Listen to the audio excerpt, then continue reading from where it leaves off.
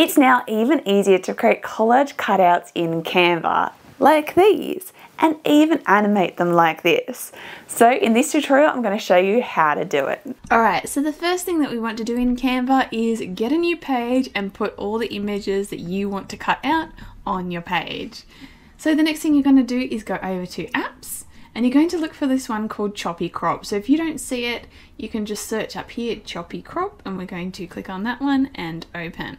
So you're going to select one of your images. So here we've got our teapot selected, and now we can start our choppy crop. So over in the editor here, so you see this bit over here is where we're going to make our cut. So what you do is you click and you just drag to the next spot and click. So you just keep going around clicking where you want to make those cuts.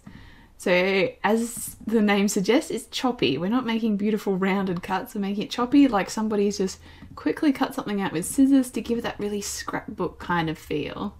And this is a lot quicker than the older method. So I had a method before where you had to download the images with a white background and you had to use the rubber tool. So this is a lot quicker now.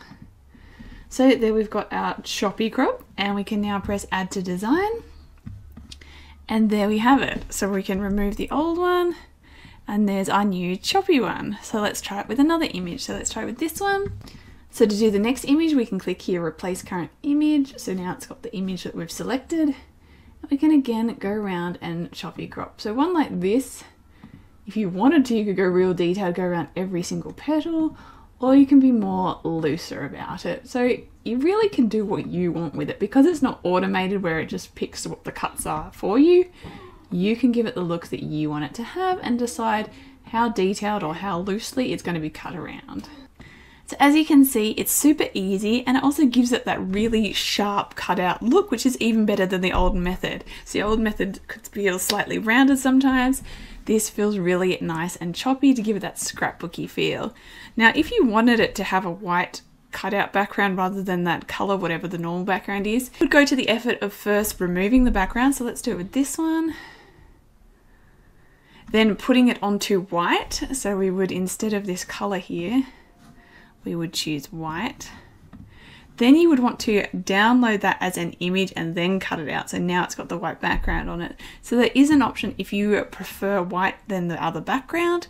So it's up to you how you want to go about that. If you want to just keep the background that's there, or if you want to change it, or if you even want a different color, you can just make sure whatever your background color is and download that. So you'd want to go to share, download. I'm going to download it with these other ones for now, but I will show you, because we can just put the image in and cut it out. It doesn't matter that there's other things in the way.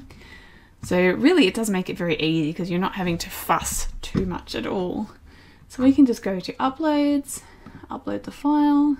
So as you can see, it came with everything in here, but that's all right because we're just going to cut it out. So we'll make it a bit bigger there. Back to choppy crop. Got our image selected, and now we can go in and cut it out. Now, as you can see, the smaller the image is compared to the actual page size, the harder it's going to be to cut around because it's small on the screen. If you can get it so the image takes up most of that screen size, it's going to be a lot easier for you to cut because you can see it a lot easier. So there we go. So let's delete that one. Now let's give this a color background so you can see how that looks. And see, that's how we gave it that white. So you do have that option if you want that white background, or you can just keep the background that's already there. Now the next thing we can do to make this even more fun is if we wanted to use it in an animation. So you could put this on top of a video, you could download it as a GIF, you could use this to create a really fun animation because it has that scrapbooky fun feel to it.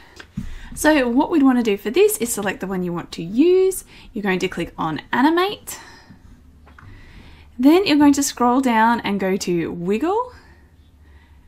Now what you want to do is choose the intensity. So you may not want the wiggle to be too big, or you might want it to be bigger. It's up to you, and you can give it that little wiggly feel.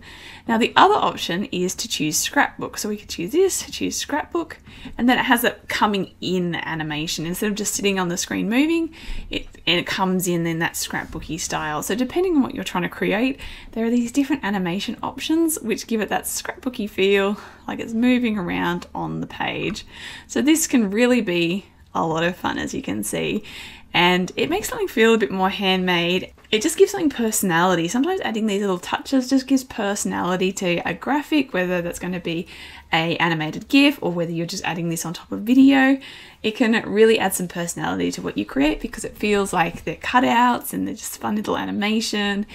And it doesn't feel so robotic or computer generated. It has this sort of handmade feel to it. So have some fun with that and make some scrappy cutouts. So have some fun creating your cutouts, and if you'd like to see more Canva tutorials, make sure you subscribe, and I'll see you next time.